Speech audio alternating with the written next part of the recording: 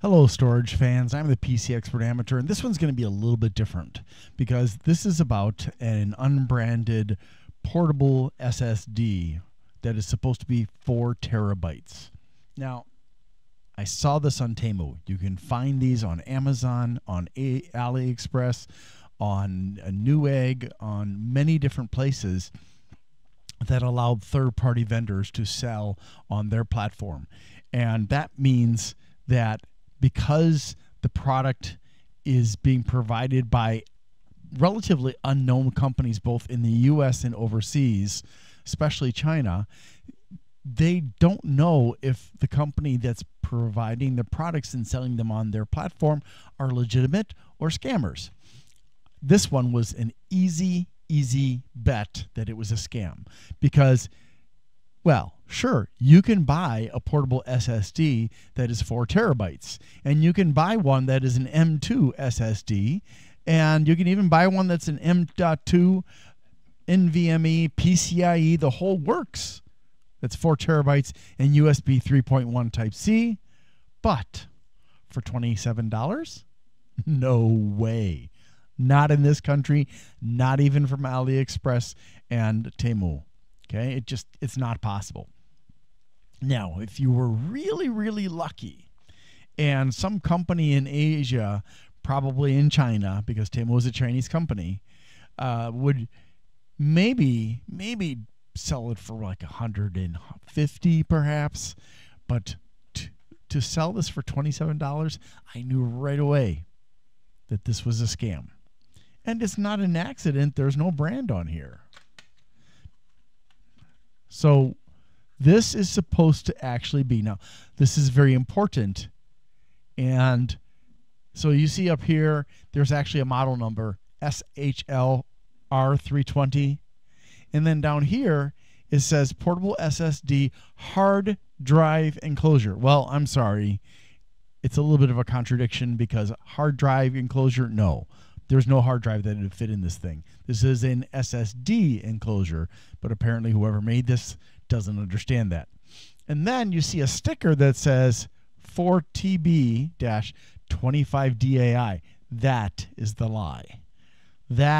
So what has happened is somebody bought a bunch of these enclosures and then bought a bunch of special cards that they could put in here that would make you think you were getting an SSD, but costs a mere fraction of the selling price. Now, what they could have done is they could have sold these for $100 each and gotten a lot bigger profit. But since mostly they're scams, it's probably an easier bet to go for the lower price. But you can find them at higher prices. And of course, it does come with the cable for this so that you can connect it up. But this is not important, okay? That would have come with the enclosures when they bought them. Now, it was quite difficult to get this thing open. I'm not sure how much of it was friction and how much of it was the glue that they used. But you push on this end, and then you're going to I also had to pry it on this end to finally get it out. But get it out I did. And you can see this is not an SSD. What this is a micro SD card, and it can hold not 1 but 2 micro SD cards. Now, you're saying to yourself, but Glenn, surely there's a 4 terabyte micro SD card out there. Well, I don't think so. But even if there were, which is highly unlikely, the chances of them being able to buy it so cheaply that they could sell this whole thing for $27, when the cheapest one that I can find here in the US is about $200 for 4 terabytes. And, well, it's not possible. So there is an unmarked SSD in here, and it is some kind of an SSD, but it's not normal. Now, I don't know if these are manufactured this way or this is something that the seller did themselves. My guess is probably these not SSDs, these micro SD cards are manufactured to make you believe you've got a 4 terabyte SSD in here. But as we can see, other than the light here and the light here and the one micro SD card here, there's really very little else in there. So I did take the micro SD card out and I tried plugging the assembly in. Nothing happened. It wasn't registered by the operating system that I'm using because the micro SD card wasn't in. Plug it back in. There it is. And it says 4 terabytes. Well, 3.81, I believe, was the actual number, which is a little bit, it's probably about right. If you have a real SSD, you probably would use that much space from the 4 terabytes just for formatting and stuff like that. But this is not that. So how is it that a little micro SD card can be a 4 terabyte card? It can't. Okay, again, it can't. It's not possible unless you're paying huge sums of money. And obviously, they didn't pay huge sums of money. So here's what they do. Number one, they manipulate the information about the card that's stored on the card so that it says it's a 4 terabyte card, SSD, for everybody who doesn't bother to open up the container or enclosure. But it's not. It could be 16 gigabytes. Who knows? It could be 4 gigabytes. I don't know how many gigabytes it really is, and I don't. It doesn't even matter. They probably bought the cheapest one they could possibly find. But the other thing that they did is the way this card works is that when it's writing data to the card, it is overwriting the data it already put on. So whereas you think you're putting 4 terabytes of data on here, you're not.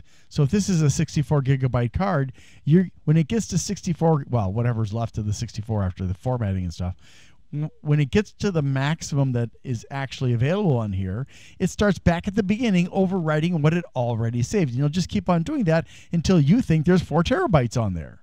And you'll see it's got a directory, so you can see the files that were written on it, but it's not legit. So whenever you see a situation like this where something is being sold for a price that is just unbelievable, if it seems too good to be true, it is. Okay? Now, the reason I bought this, one, was I wanted to share this. This is not anything new. This scam has been going around for many years now. But I knew that once I reported this to Temu that they would give me my money back.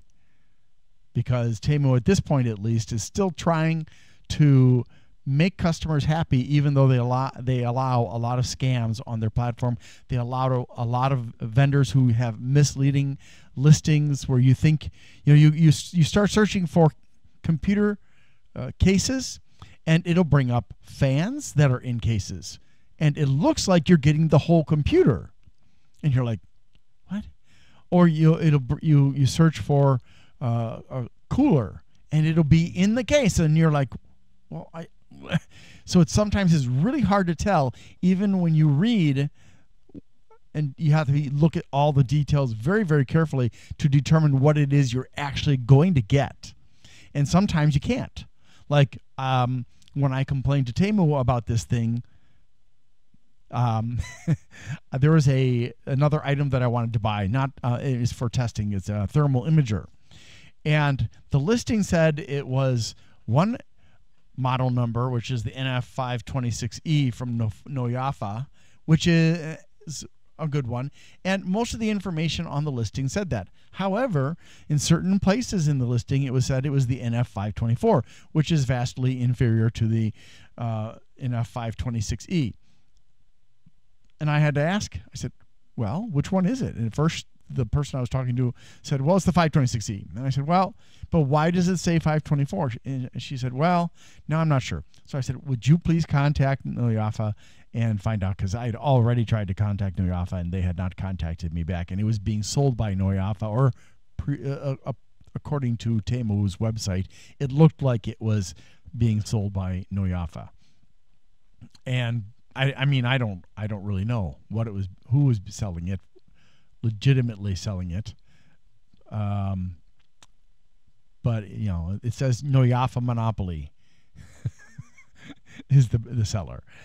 Business name Yongzhou Shinwo Fangzhou Dianzikeji. Okay. So is it Noyafa or is it somebody else? I don't know. Anyways, so there's a lot of problems. There are a lot of scams. There are a lot of things where they say, oh, it's this, but you get something else. Like you buy jewels that say they're natural and they're synthetic. You buy jewels that they say that they're this and they turn out to be made of plastic or glass or something like that. You have to be really, really careful to look very closely at the listing to see to try and figure out what you're actually getting, but you won't really know until you receive it. But anyways, I digress. So if you ever find one that's really, really low being sold, it's 99% of the time is going to be this. Now, it could actually be that they got some old RAM, or they got some old, but RAM wouldn't be really easy. It'd be better if they got like a really old SSD that was a really low storage space and use that instead. But this is very simple for them to do. And obviously we can see that somebody's making the cards to help the scammers. Just wherever you're going to buy it, if you want to take the risk and lose your money potentially, make sure that the website that you're on actually will refund your money if you get ripped off. You know, some places, they don't care, and other places do. And I wish I could say that Amazon cares, but I was talking to somebody just the other day, and they were telling me about bad experiences and changes that have happened with Amazon's policies and stuff. So it doesn't sound so good on Amazon anymore. But I don't know. When I used to buy from Amazon, which I haven't done for over a year, except for one gift that I couldn't get somewhere else for my sister, and buying on Newegg, I've never really had much trouble with returns and stuff. So, but now you know, if you didn't already, and hopefully you'll not make the mistake that a lot of people make, because it really is very frustrating to end up getting ripped off like that. You know, I got my money back, so it's no big deal to me. But yeah, it's so very frustrating. And the company that sold this is called Kochbell Factories, Kochbelle Factory. So one thing I would suggest, and this is based on my own experience and knowledge, and also from talking to other people and hearing from other people, if you're going to buy something even on major websites like Amazon and Newegg, let alone Wish and Alibaba, AliExpress, and Temu, make sure you can get refunds and or returns. And if there's a return, that they are going to pay for it, because it's really frustrating when you have to pay to ship it back, especially if it's got to be shipped to China, because for them to ship from China to here is cheap. For us to ship it from here to back to China is expensive. Second thing I would do is write down what's required from the thing you want. So like if you're going to buy a new part for your computer and you have a choice of original parts or third-party parts, and you happen to know that the market in the market for third-party parts that you like, what you need, there are a lot of bad ones that don't last a long time, or they're fraudulent or whatever. So then you want to only look for original parts. So then you're going to be you're going to want to write down OEM,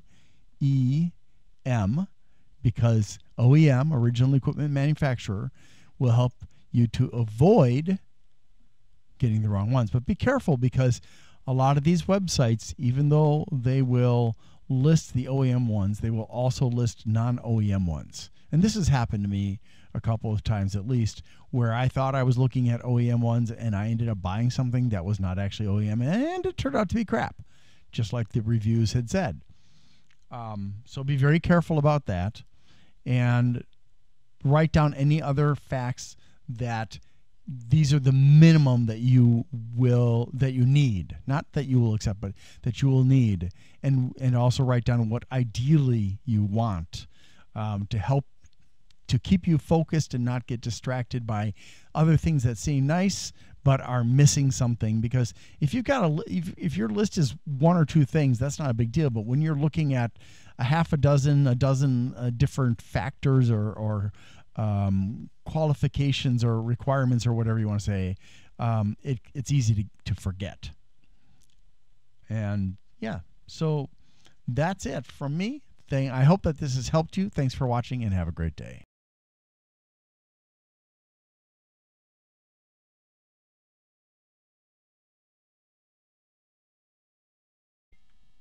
Need to ask for your help. I'm sorry.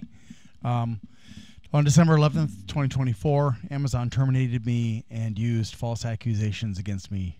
And on December 17th, I had my left shoulder operated on. I'm getting a lot better. I can do some things with my hand and my arm, but it's still pretty limited. If you could please help me out by liking, subscribing, sharing, commenting, and turning on notifications for my channels, that would really help. If you want to help me financially and you can afford to, you can go to my Glenn's Fast Reviews and you can do a super thanks as a donation there. If you want to donate on a monthly basis, you can become a member there, or you can go to patreon.com/GLENNMII. So thank you for that. Also, I'd like to say thank you to bleepingcomputer.com for allowing me to post messages on their forum about my videos. Thank you so much, and don't forget to visit them. They offer a lot of wonderful resources for people who are using computers. Have a wonderful day. Thank you.